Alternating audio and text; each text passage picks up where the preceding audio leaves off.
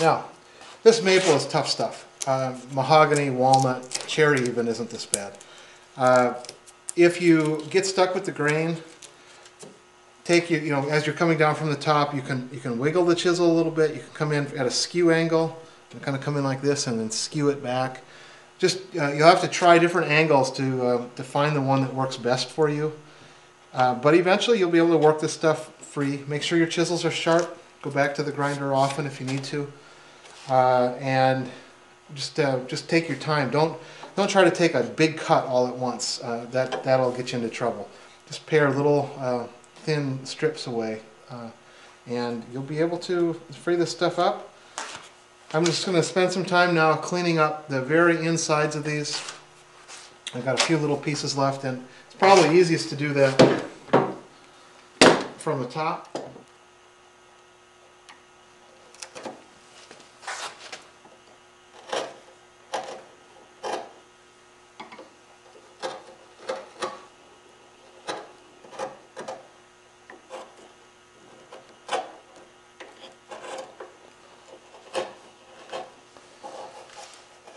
Okay, so now it's the moment of truth. Let's make sure that our bottom fits in here the way it's supposed to.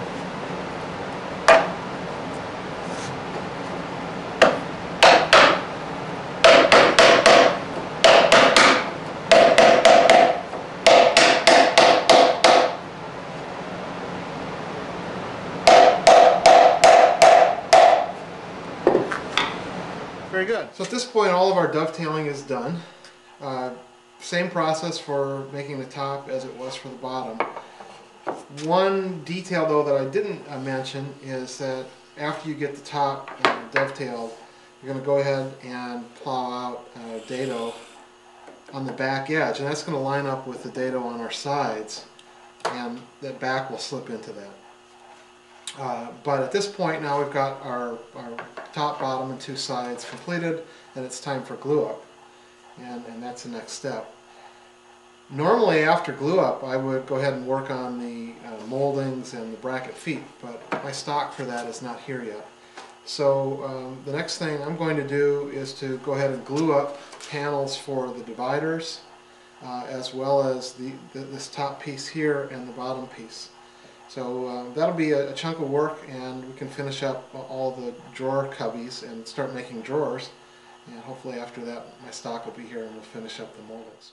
At this point the basic box is glued up.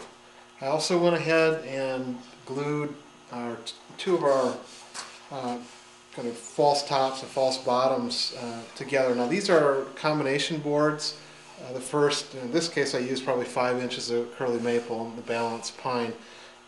Literally 2 or 3 inches is all you need. That's all that'll really be exposed once the drawers are in.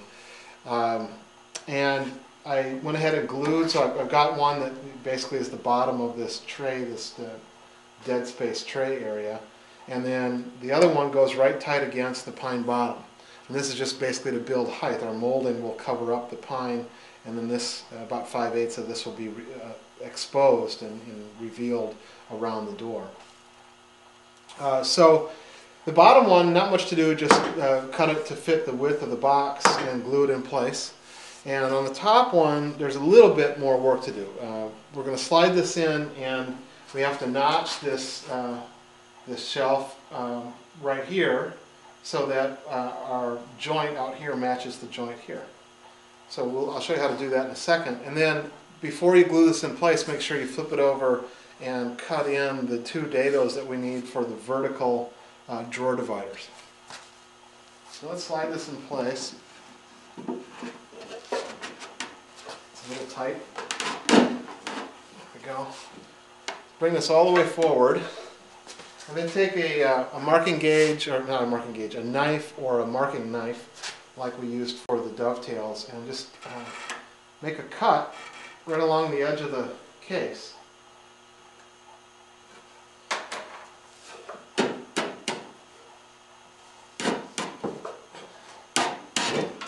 we go. Okay. And then we will mark in the 1/2 inch depth of this step. slide this box out of the way.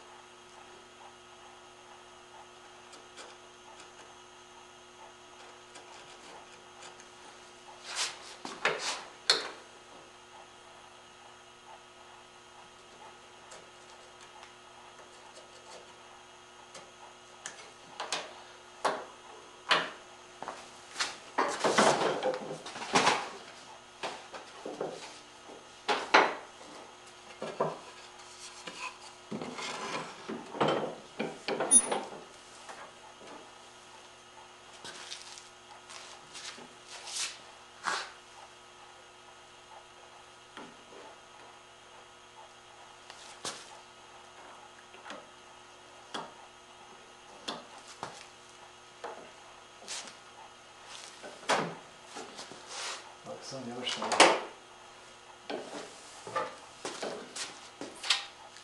Tilt the camera down just a little bit.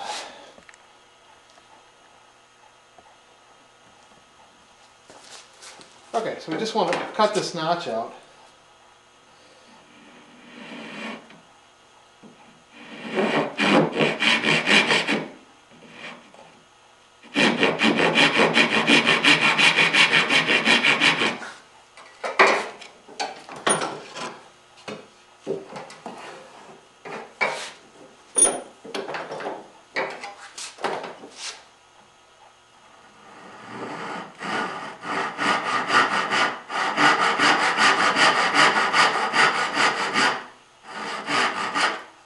One. We'll turn around and do the other side the same way.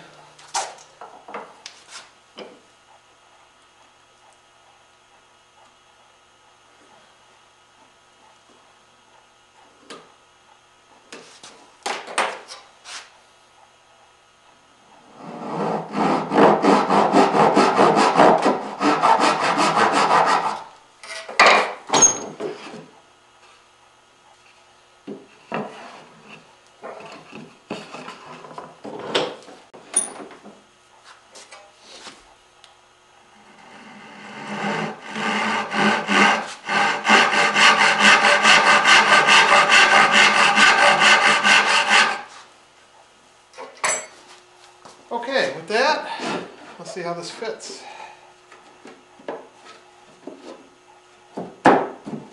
Great, great, nice and smooth there. So at this point, we've got this door opening completely framed in, and all that's left to do is cut the two dados for the vertical dividers, the top two vertical dividers, and then we can start putting in all the drawer dividers. And that'll be our next step.